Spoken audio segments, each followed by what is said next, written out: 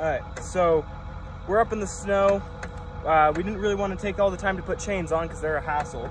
And we had 3-foot long zip ties and some 1.5 inch PEX tubing that is now flattened out because we drove a little bit. But we just cut it the width of the tire, and then we cut it a little inch short so the edges don't get rolled up.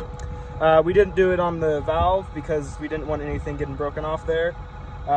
We just fed it around there, made sure we didn't get any of the important things, and that's all we just kind of did.